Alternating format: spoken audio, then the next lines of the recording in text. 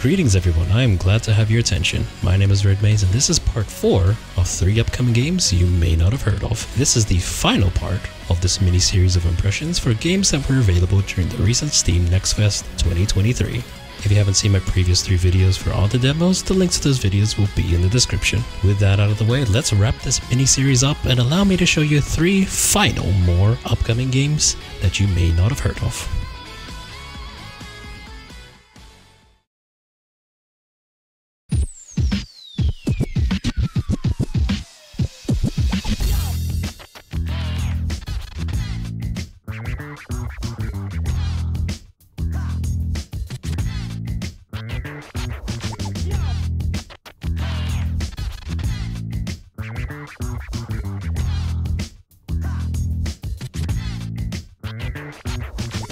So for our first demo here, we have Urbano Legends Debut.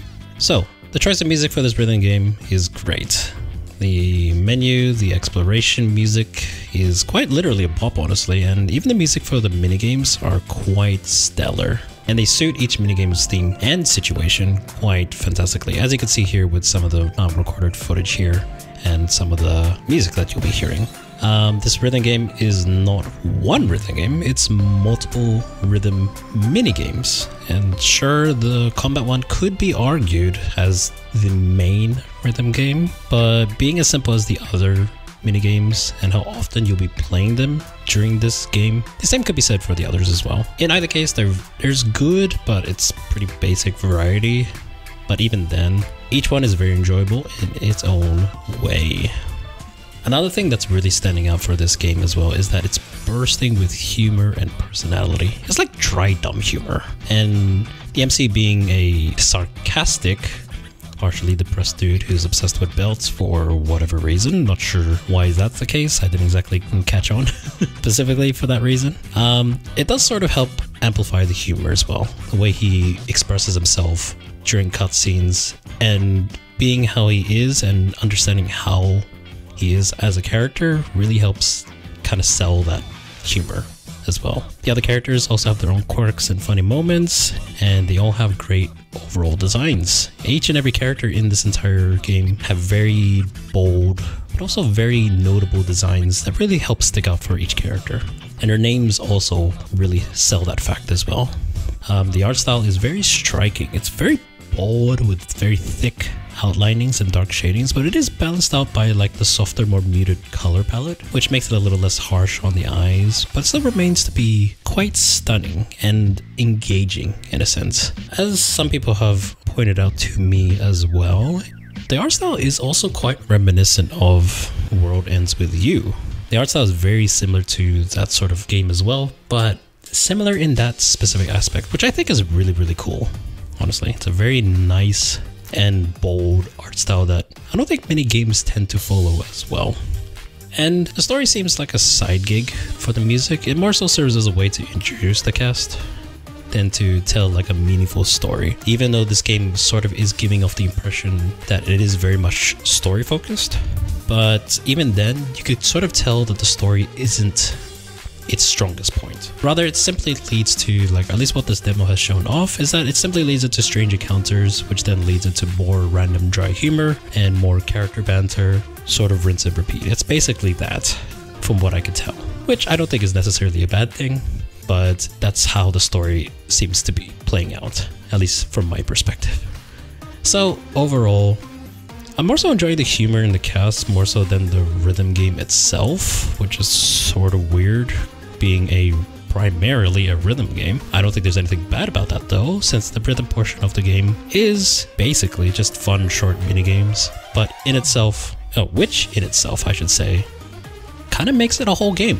With all its minigames kind of built into one, just makes it a whole game instead, which is fine. I think that's absolutely fine. Regardless, I think this is worth checking out and playing for yourself.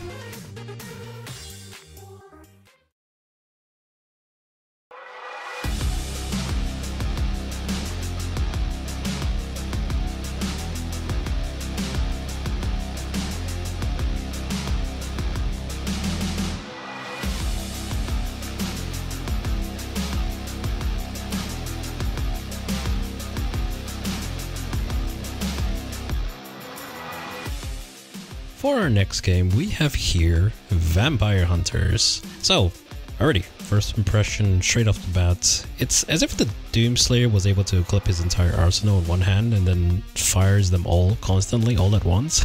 That's what you get with this game. It's basically just that. Doomslayer, give him his entire arsenal, put every single gun on both of his hands, and then just let him shoot to his own heart's content. That's what you get with Vampire Hunters. The sheer amount of guns that you could fire at once is so ridiculous that it just becomes funny and stupidly enjoyable for whatever reason. Like, just as you can see here with the footage playing right now in the background. Look how many guns that I'm firing all at once.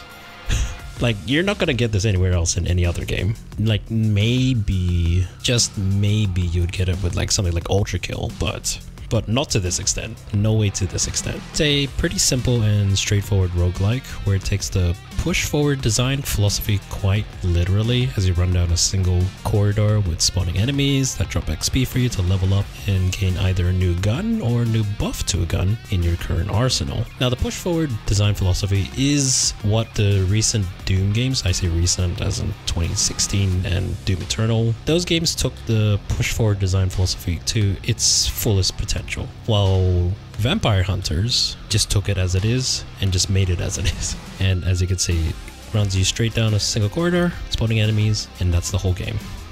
You can change your starting weapon and stats and passives according to whichever hunter you have available, with more hunters being purchasable between runs with gold that you pick up during those runs. So you could start off with like a basic shotgun and their stats could be very much different from the guy from another hunter that uses like a single shot pistol. It has some nice variety right there where you can choose what you start with, and also allows you to play with different passives, so each run is always sort of quite varied, whichever one you'd like and prefer to play with. From the demo, any variety is alright. You have bats, you have minotaurs, you have big bats, you have big minotaurs, you have floating skulls, and you even have a bigger floating skull. And you have some bosses. Nothing super special. It's just fodder for you to shoot and have fun with. Nothing out of the ordinary, nothing super crazy, just by the looks. Maybe aside from the final boss that's available in this demo, that was pretty unique. Instead of running forward, you're running backwards and you're dodging ongoing like obstacles that come down your way. That was pretty unique. But maybe in the full game, you'll have something a lot more special. But as of right now, with what is available in this demo, this is what you get. So overall opinion, it's just dumb fun, but it does sort of wear out its welcome kind of quickly. The gimmick, while funny initially, does become like a sound effects mess after a while. Just hear all these guns just blaring in your ears all at the same time, firing at the same time. But if you can look past that, then you have yourself a pretty simple boomer shooter with targets that can hurt and kill you if you aren't paying attention, but very little is at stake when you play. It's worth checking out if you need to play something with your mind turned off and you just want to shoot some stuff.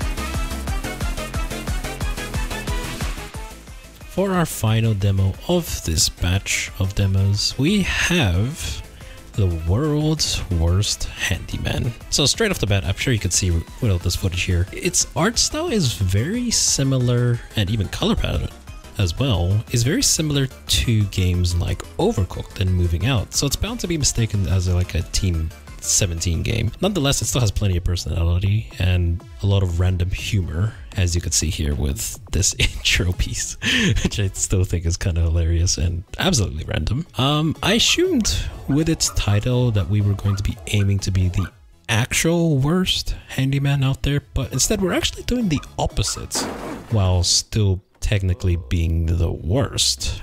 A little confused there. It's also a little disappointing, but it being more accidental than intentional is still pretty funny regardless. The gameplay loop is quite familiar, but also pretty straightforward as well. The main objective is to clear out the toilet, hidden in these levels, and you get a bunch of extra side objectives, each with their own challenges. It tends to be not super difficult, as they kind of are usually locked behind like a color-coded door and gates, and the keys, they just tend to be scattered around the house and backyard / level, and you just have to go find and scour for them while avoiding the ever pronounced danger that's in these households.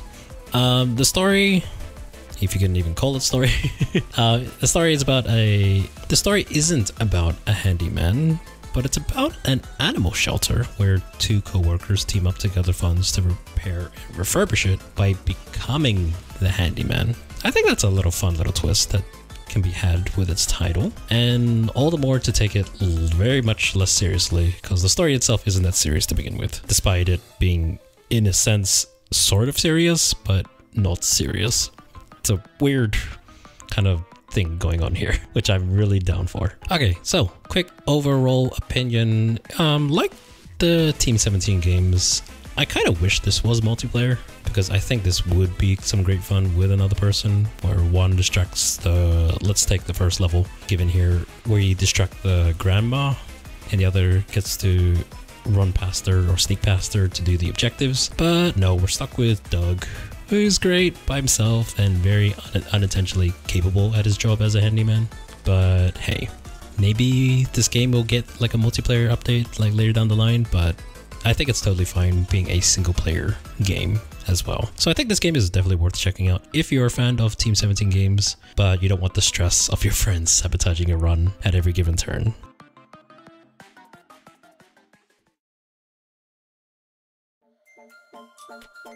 And with that final demo, we have finally finished giving impressions to a total of 12 upcoming games that you may not have heard of. This little series was pretty darn fun to edit and record, especially if you're there for my recording sessions over my Twitch page, link in the description. Shameless plug aside, I truly hope that you've enjoyed this mini-series as much as I have, and I hope you found a game that just maybe tickles your fancy and were willing to check it out, either when it officially releases or just to check out the demo for yourself. With that said, my name is RedMaize and I'm glad I got your attention. Thank you so much for watching this mini-series to the very end. Hope you enjoyed the demos we've checked out together, and I hope to see you in the next video. Stay safe, stay healthy, and take care.